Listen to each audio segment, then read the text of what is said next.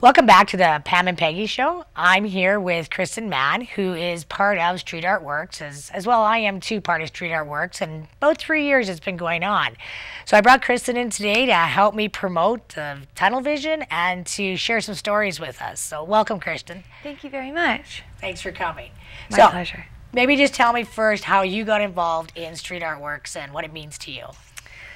Well, Peggy, I've moved back here to Medicine Hat in 2012, and a friend of mine that I had actually known from the West Coast was working in creating the initial vision for tunnel vision. So that was where the big change happened, and it was just such an interesting, lively project that it was easy to access, it was a good outlet for art, and it was a fun thing to do in the evenings. And so I actually spent quite a bit of time down in the tunnel in that first summer. And since then, I mean, the artists have changed and come and gone, but it's really nice to have a place where we can go and create.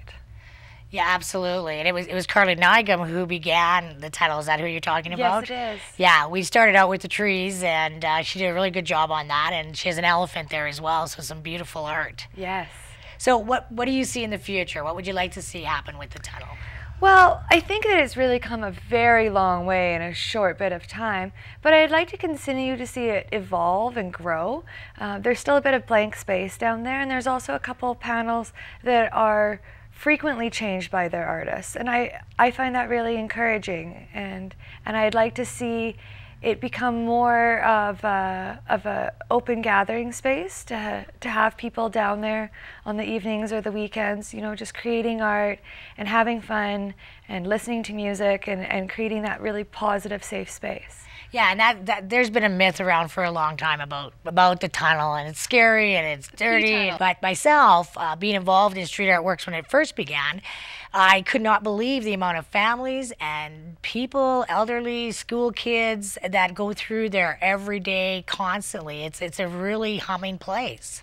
Well, when we're down there working, one of the biggest comments that I hear is, I really like it now. It's bright, it's fun, and it doesn't smell like pee anymore. It's really become a much safer, better utilized space as we've brought that life to it. More people are going through and feel safe going through at all times of days. I've heard stories from an elderly woman who uses it to access her workspace twice a day, and she's going down there in the mornings and then after dark in the evenings coming home. And she says, you know, she's been all over Europe, and this is one of the nicest pedestrian underpasses that she's ever had the opportunity of experiencing.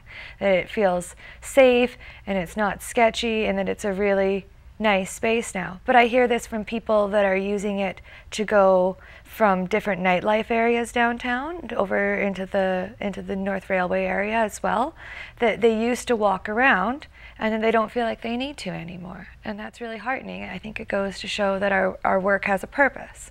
I would agree. You know, as you're walking into the tunnel, there's so much to see. Exactly. And your eyes are just always focused on the walls and what's new and how it's changing and evolving, and I think that's amazing.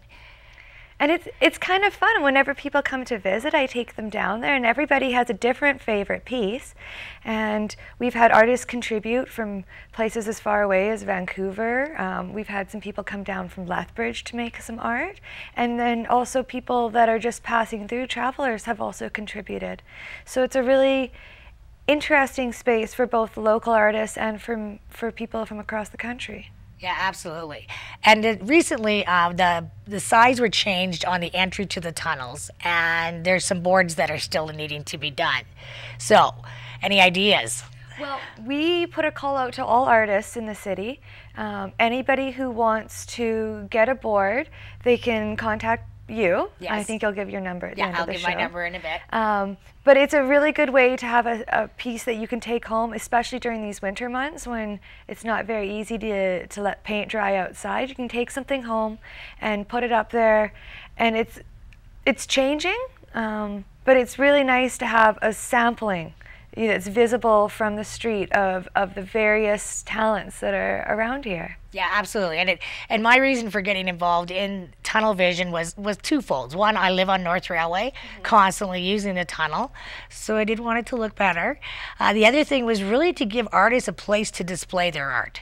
And that's what this is about. Young artists can start by displaying on the top there, and then and be involved in our projects. Exactly. It is almost like a small, free, actually a large free art gallery. Yeah. That people are welcome any time of day or night to just go and enjoy what people have to offer. That's great. Well, thanks, Kristen. Thank you. So, if you'd like to join Street Art Works, please call Peggy at 504-7825. Or if you see Kristen down there doing her wonderful stuff, say hi, stop by, have a conversation. So, thanks for watching.